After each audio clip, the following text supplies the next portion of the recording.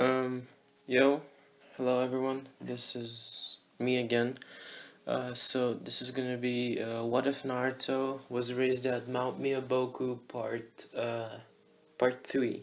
Yeah, part 3 I think. So last time I left off when when the Team 3 finished the Zabuza mission along with Team 7 I think, and they came back, and Naruto, without wasting time, told his team, which is Karin, Neji, and Rock Lee, he told them about the Chunin exams, and he told them to study, so they did that. And I'm gonna skip over to the day of the Chunin exam when it starts. So yada yada yada, so on. They go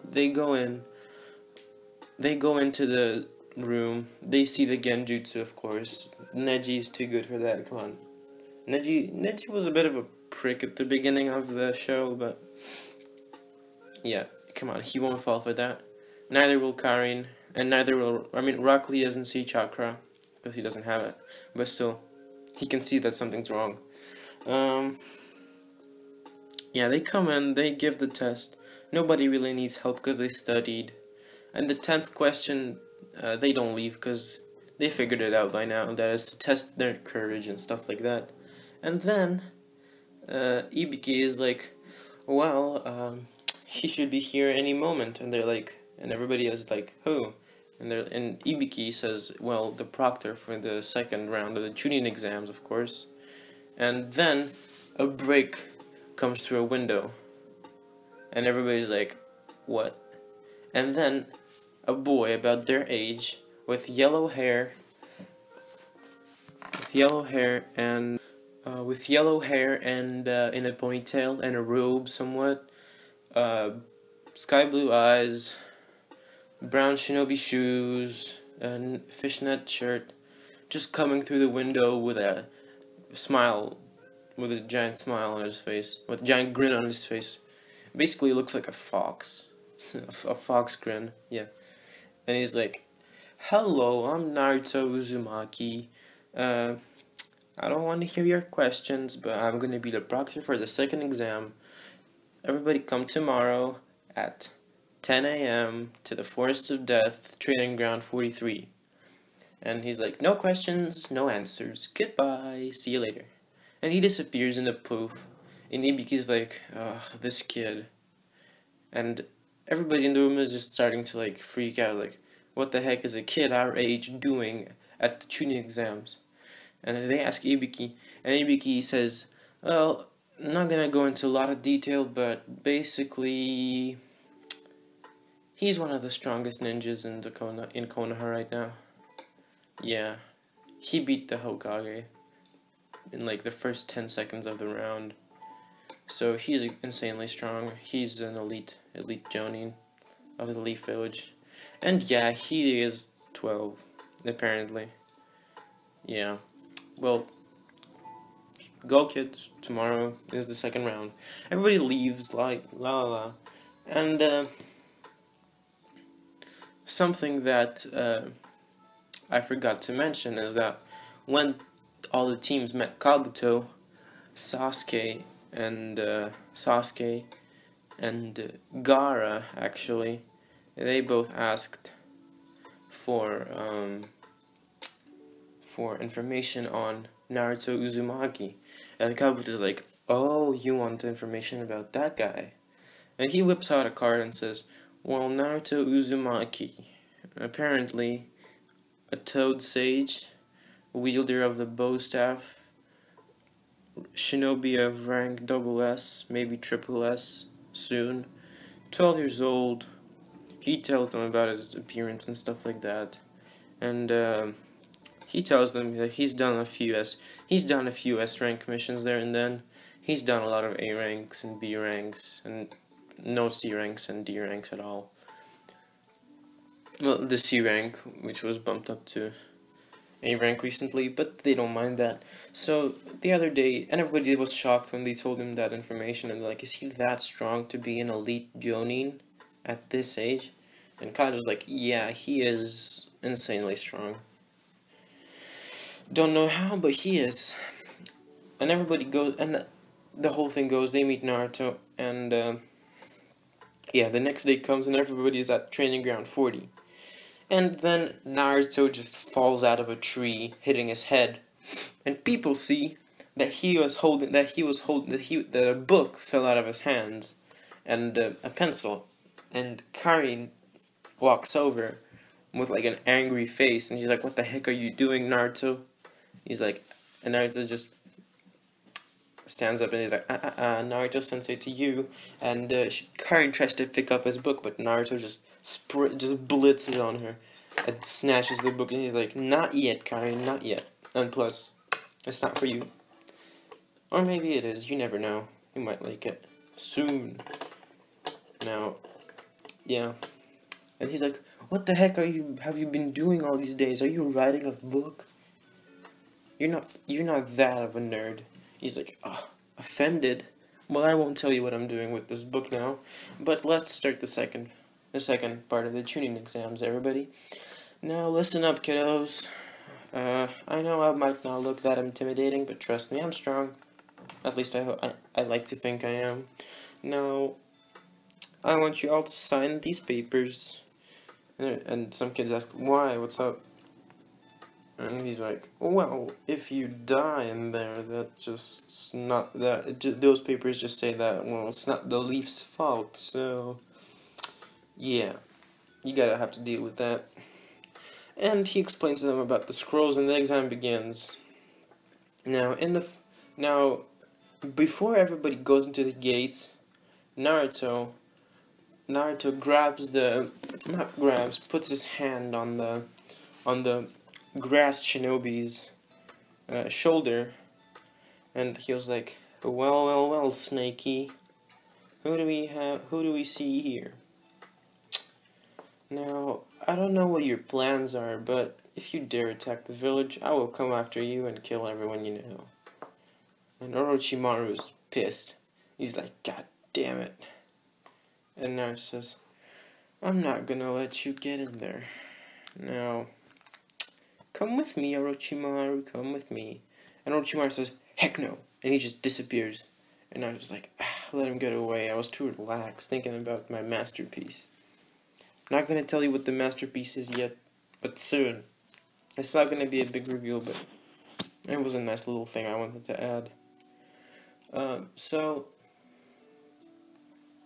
the tuning exams go as canon, but this time Sasuke doesn't get curse marked, and nobody gets hurt from Orochimaru. Yeah, that happens. This sound trio still gets beaten up by Sasuke, but this time not because of the curse mark, but because they hurt Sakura. Yeah, and stuff like that. I don't remember who I put on their team. I think it was Konohamaru, maybe? No, I don't remember whose team it was.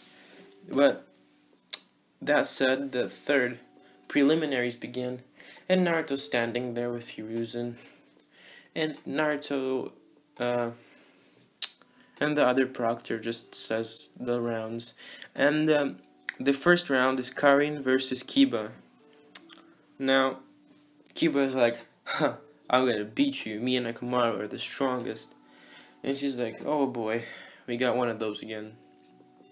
And Karin doesn't even wait for Kiba to start. She just blitzes at him with pretty high speeds, because Karin's been training with Naruto. And she blitzes him with high speeds. She doesn't have her chakra chains yet, but she's close to unlocking them, I say. She's gonna be pretty powerful.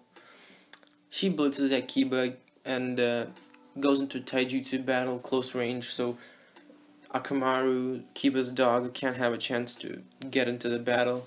And she just beats up Kiba, like, just beats him up like a bully at school, you know, like, just sucker punches him there and then, until Kiba has, like, swollen face and everything, and he's like mumbles, "I'm sorry, I give up."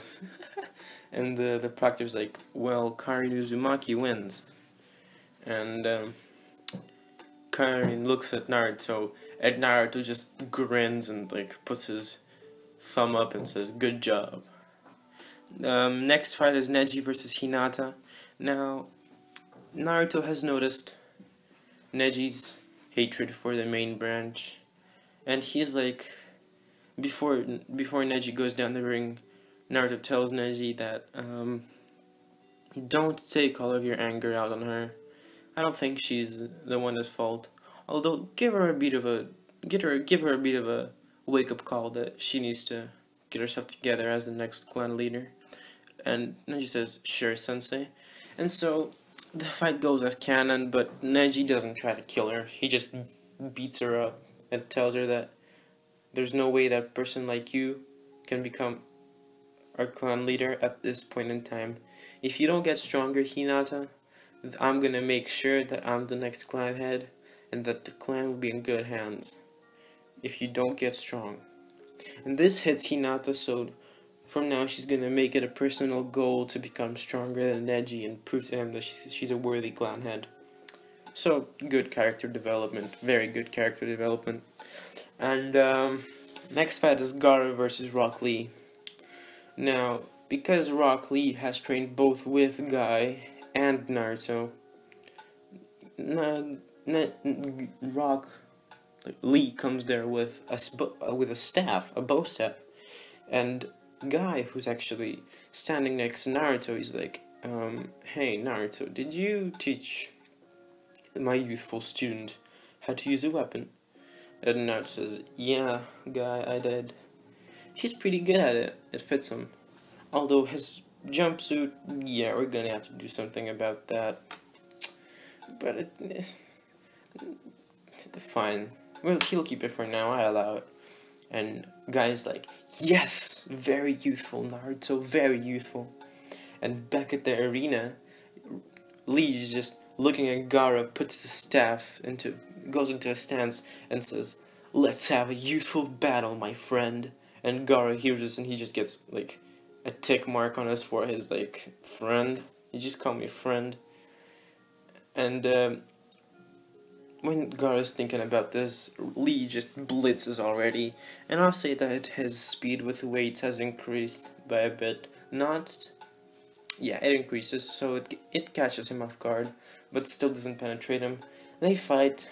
Lee manages to land a few hits there and then, but nothing too serious, until he looks up at Naruto and Guy, with a look asking for permission, and Naruto and Guy at the same time raise their thumbs up and say, "Yes, Lee!"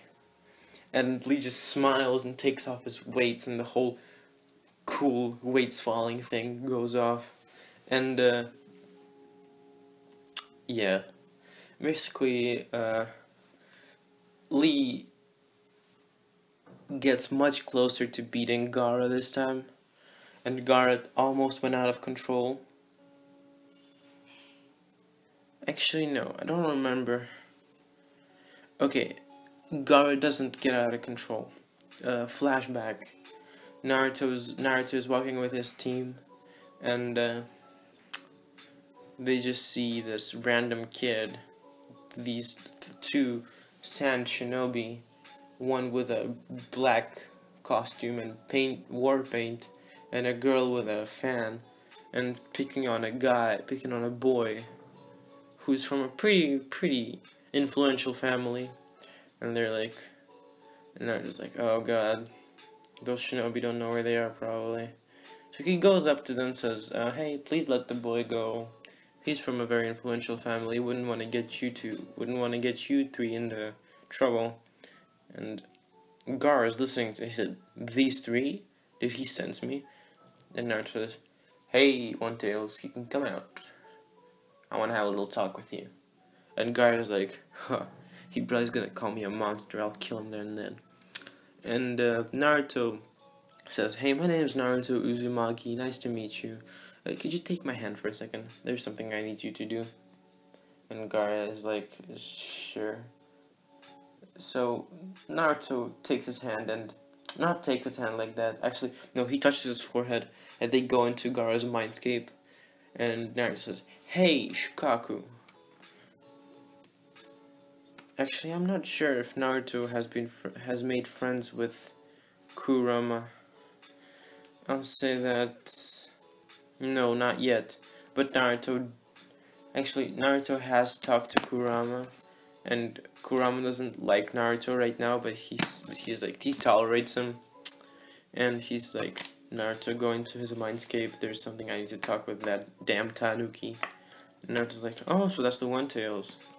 And so he goes in and is like, hey Shikaku, could you not bother the kid? Wanna go, you wouldn't want you to go rampage on the village.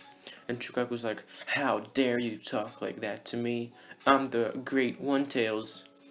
And Naruto says, and I got the great Nine Tails, you know. It's you multiplied by 9, so you better keep quiet, or else I'm gonna rip you to shreds. And this just shuts up Shukaku, and yeah, he doesn't bother. So back to the current time.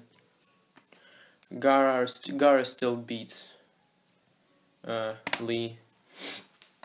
Gaara still beats Lee and stuff like that, but not going to kill him. But Guy Sensei doesn't have to get in there to help. So everything goes fine, and then everything goes as canon. Excuse me. Yeah, now we skip to the 1 month of training, and during this time, Naruto asks Guy and Kakashi for some help. Now, he asks Guy to train Karin in taijutsu because it needs a bit of work, and Karin's like, sure, and they went off with Guy. Now he asks Kakashi to train Neji using some lightning style techniques and also work on his chakra control and Byakugan too. And Kakashi's like, sure, I guess. And they go off with that. And Naruto trains Rock Lee on using the bow staff and improving his reflexes and overall taijutsu skills. And Lee manages to get to the 5th gate during this time, which is pretty impressive, I think. Yeah, I'm not gonna give him the 6th gate yet, it's overpowered. Yeah. That happens. And the finals begin, and before they start, Naruto heads up to the Hokage. Actually, time skip. Right after the second exam finished, Naruto went to the Hokage and told them that Orochimaru was in town, and that he's probably planning an attack on Konoha. And he says to watch out for Sound and Sand Shinobi. And he says, watch out for the Kazekage. I have a weird feeling about him. I managed to make a deal with the One Tails, so he won't go rampaging. But still, be careful. And so now, back to current time, the defenses around the stadium and our whole village are multiplied by triple, basically. Because the Hokage trusts Naruto a lot. So, yeah. He does that. So, everything goes normally. And the first fight is actually Karin versus Neji. Now, this can be a pretty interesting fight because Neji is a lot stronger now. He can use lightning hounds, lightning stream. He can channel some lightning through his kunais and stuff like that. He can't use Chidori because remember, he doesn't have the Sharingan. Although, I don't know if he could use it with the Byakugan, but I'll say that Sasuke trains with them and he learns the Chidori, right? And Karin is a lot better at taijutsu. I'll say right now she's just gotten better. I can't rank it. So that happens, and so they get into a fighting stance. They like smile because they're teammates, no grudges. And they both blitz at each other at the same time. They get into a heated taijutsu battle, which is super satisfying. Blow for blow. Nobody can land a clear hit. Until Neji manages to block one of Karin's chakra points, which is very important to use jutsus.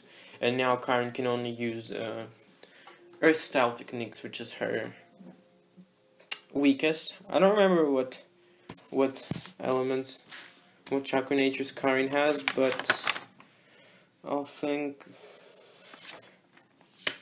Yeah, I don't remember what chakra natures she has, but she has fire, wind, fire, water, and earth, I will say. And earth is her weakest, so now she can only use that. And Karin already foresaw that, so she trained her with an earth style by herself. And she says, she does a few handstands and says, earth style, earth spikes. And earth spikes come from the earth and try to impale Neji, but Neji just dodges or destroys the things themselves. And he just blitzes towards Karin at insane speeds, which he just didn't expect. And he just starts blocking more of her chakra points until all of them are blocked. And Karin can't use any more chakra, right? So she can only use taijutsu. Now Karin's pretty much like out of hope right now, but she just gives up because she can't do anything. Neji's still better at taijutsu, but it was a good fight. Everybody enjoyed it. It was very cool. And Naruto's proud of his students. Like, yes, Gaia and Kakashi trained them well. I'm proud of myself for some reason, and very nice, very nice. And inside his head, he says, "That's the power of youth." And he just realized what he said, and he's like, "Oh no, oh no, what's gonna come next? Am I gonna start wearing orange jumpsuits? No, green jumpsuits. Oh no." And he just starts panicking, and Kakashi is like, "Yo, Naruto, what's wrong?" And Naruto says, I'm turning into a youthful person." And Kakashi's like, "Oh, I can't help you there. You're just gonna have to deal with it. It's very hard to get over." And then just, "Please help Kakashi."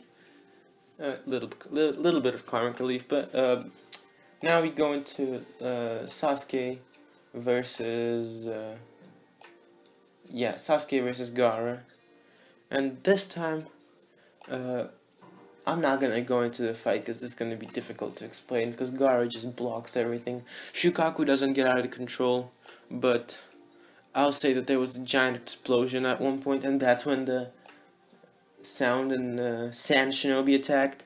But everybody was expecting this. All the Jonin and Chunin already knew about this, so they were prepared. They killed off all of the Sound Shinobi immediately, and the Sound Shinobi were taken care of pretty easily because they didn't expect Konoha to know. And Orochimaru is like, "Damn it. I thought maybe that kid was bluffing when he said he saw me. But no, he told everything to that old geezer." So he just went to the third Hokage and stuff like that, and started fighting him. And the whole fight happens, but Naruto comes in time to save the day. Well, when Hiruzen was about to get impaled and stuff like that, Naruto just throws his staff at Orochimaru, and the staff hits Orochimaru in the face, like making him spit out some spit, you know. And he just goes into taijutsu and then spits out a fireball, a giant one, fireball, and then imbues that with a wind one. And the whole thing is pretty dangerous. And then he goes under the roof and does a Henhunter jutsu with the bricks and stuff like that.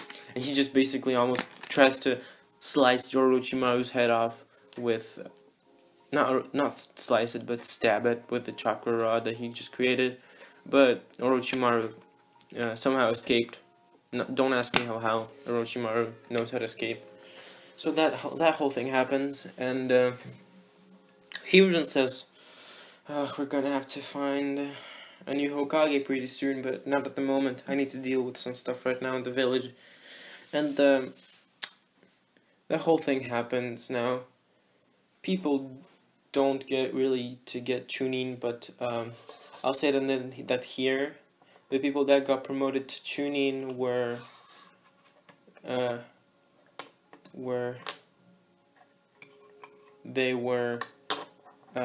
Shikamaru. Okay, I'll just say that Shikamaru's fight also happened. Everything is in canon, basically all the fights is in canon. Shikamaru gets promoted to Chunin. Gaara gets promoted to Chunin. Neji gets promoted to Chunin. And I'll say Karin gets promoted to Chunin also because why not? She put up a very good fight against Neji, who is, I think he's about like low to mid Jonin rank in strength in all of the areas except for Taijutsu. There he's high Jonin, but he's still not the age of a Jonin, so he just needs more experience, and then he'll just be a Jonin and stuff like that. So a month passes, training goes by. Not a month, I'll say 2 weeks pass, training and stuff like that. And one day, Naruto gathers his team and tells them that, yo team, it's finally time for me to reveal to you my masterpiece. The first one. And Karin's like, oh, what is it again? Some stupid essay you wrote. Some stupid work you wrote. And Naruto's like, well, I'm a bit offended by your words, Karin, but yes, I did write something, and it's actually a novel.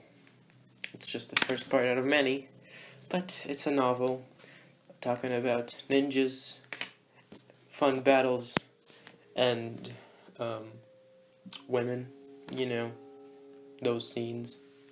And Karin's like, how? Why? But Naruto's like, I know some of you might not like that I like this stuff, but I do. So, just take the book, give it to your friends, or read it by yourselves. It's my little present to y'all for working this hard.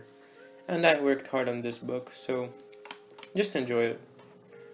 And now I need to give a few copies to the librarian, to the publisher, and I want to give one to Kakashi and Jiraiya.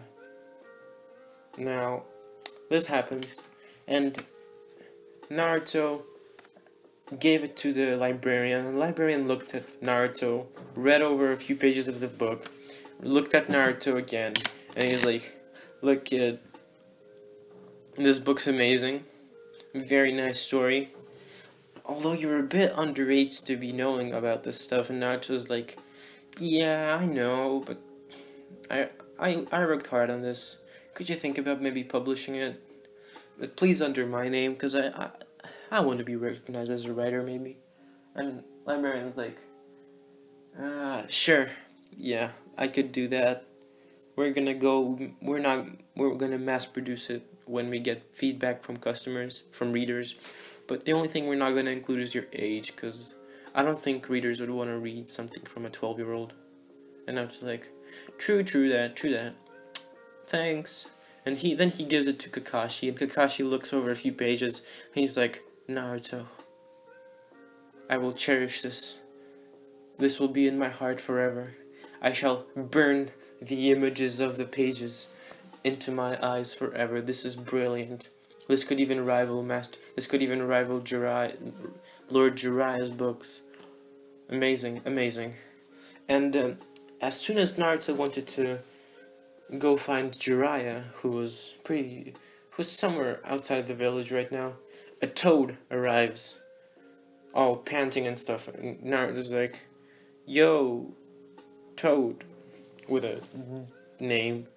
He's like, Lord Naruto-sama, Mount Myoboku has just been attacked by the snakes from Ryuchi Cave and the strange man who claims to be Orochimaru. Please, Mount Myoboku really needs your help. Lord Jiraiya has also been sent an urgent message. And Naruto's like, okay, coming right now.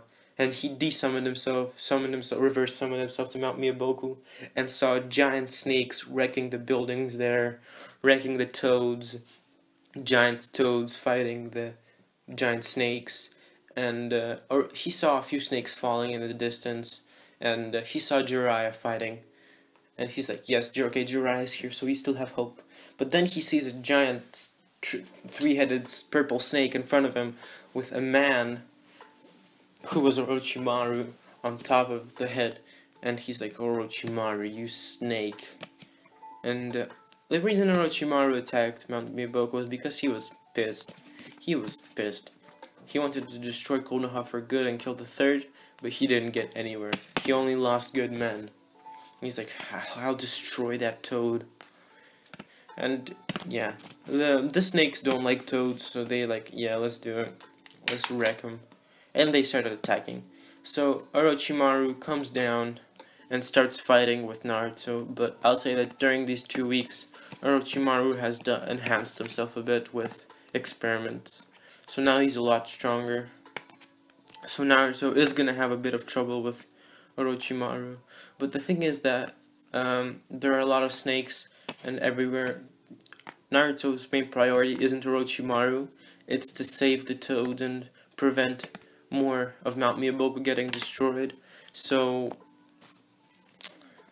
he tries to focus on saving instead of fighting Orochimaru, but he can't do two at the same time. So at one point, after Naruto let his guard down to try to save a toad who was about to get swallowed up by a snake, Orochimaru took the Kusanagi, blade of Kusanagi, I think that's how it's called. He took that blade out of his mouth, and he just pierced it through Naruto's chest. Not chest, I'll say stomach. It hit his lung too.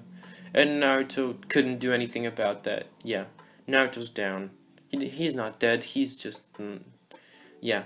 And Jiraiya is close by and he sees this, and he sees his student, almost like his son, fall down almost lifeless. And he's like, no! And he just... And Orochimaru is like...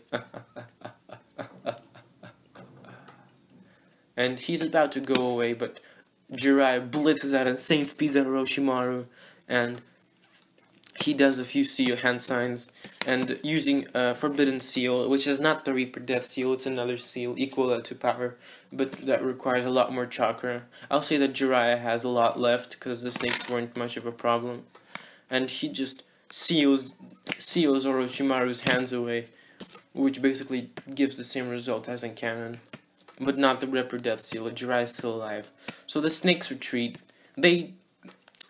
Nobody won, nobody lost. It was a draw. Everybody, both sides lost a lot of members, you know. But Mount Myoboku was pretty destroyed. And Jiraiya and the toads go to Naruto. They gather around him, and one toad checks for his pulse. And everybody's already mourning, but then he says, he's still alive, but barely. Jiraiya, you need to get him to the Leaf Village right now. And you need to find Tsunade. And Jiraiya desummons himself to the Leaf Village in the middle of the village. And at this time, everybody's wondering where Naruto went all of a sudden. And Kakashi says that something urgent came up. And they were all, and a group of Sasuke, Sakura, Konohamaru, Neji, Karin, Rock Lee, Guy, and Kakashi are walking in the center, just talking about training and life, and how Naruto's cool, and about this book, right? And the power of youth, because Guy and Lee are there. And then they just see, in the middle of the village, and then they just see, like, almost very close by to them in the square, a man appear, which was Jiraiya, and Naruto on his arms, almost lifeless, with a blade in his chest area. And they all rush and say what happened. And Jiraiya, almost in tears, says, we need to get him to a hospital now. You guys take him, I'll go find Tsunade. This is bad. And they're like, what happened? And he's like, Jiraiya can't speak properly. He's like shocked. He's in shock. And he's like, Orochimaru attacked Mount Myoboku, and we tried to fend them off. We did. Naruto fought as best as he could, but Orochimaru was too strong at that point. Naruto was caught off guard. And they're like, we understand, we'll take him. And they take him to the hospital. Lord Third was informed, and he's like, oh no. Damn it, we can't let him die. And so Jiraiya quickly goes around the land of fire. And his spy network gives him the information on Tsunade's whereabouts. And Jiraiya found Tsunade. And he finds Tsunade. And he's like, please Tsunade, return to the village. My student needs you, Orochimaru. He attacked Mount Myoboku, and Naruto was caught off guard. And Tsunade is like, huh, then your student must be pretty pathetic to lose to that snake. And Jiraiya just snapped. He hit his hand on the table, breaking it, making a crack on the floor, and the roof also cracked, and the walls also. And he's like, "Don't you dare!" He protected me, the toads, and everyone there from that damn snake and his followers. And Tsunade's like, "Don't you dare shout at me, and don't you dare hit anything in front of me." And they start like bickering, and he's like, "Please, Tsunade, my student needs you." And Tsunade says, "Jiraiya, I will." And that's where I'm gonna leave it off, cause it's a cliffhanger. I wanna do a cliffhanger. Yeah. Uh, tell me what you think about this episode and if I should continue it. And also tell me about the Snake Signing one. The Snake Signing what if, because that one got a lot of views, but there was some negative feedback on my mail and stuff like that. But tell me what you think about it in the comments. Like, subscribe if you want. And thanks for watching. More what ifs coming soon.